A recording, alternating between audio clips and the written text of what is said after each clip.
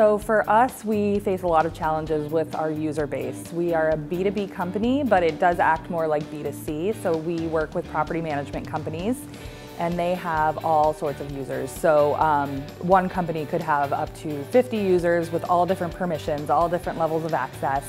So we really were running into issues where we needed to message people, but not everyone needed the same message.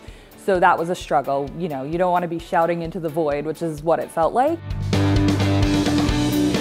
We've been with Evergage since 2012, and we've really focused on segmentation. So that is the biggest piece that we have done. We have hundreds of segments actually in Evergage, and most of our campaigns use at least 4 or more because we want to really get that very personal message out there.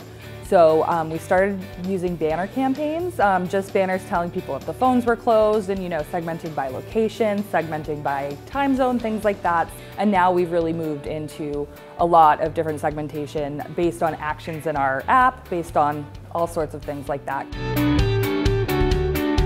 So recently we did a product launch. We're launching a new renter's insurance option for our customers' tenants.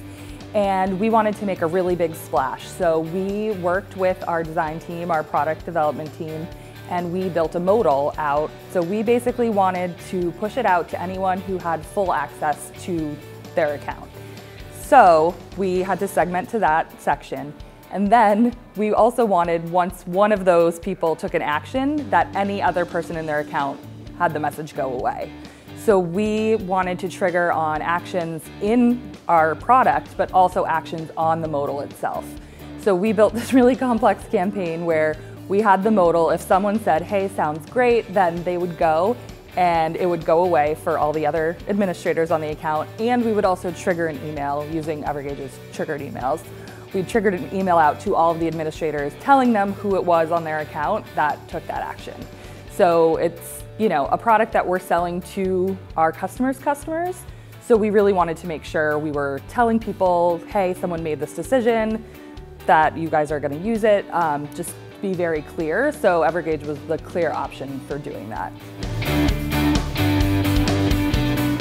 So my advice to a peer about personalization would be to get an executive sponsor, get other people at your company bought in, because it's one thing if marketing is really bought in, but nobody else is.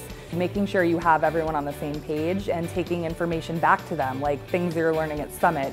All of that kind of information is really helpful to get everyone bought in, because personalization is the way of the future, and it's really important for all of us.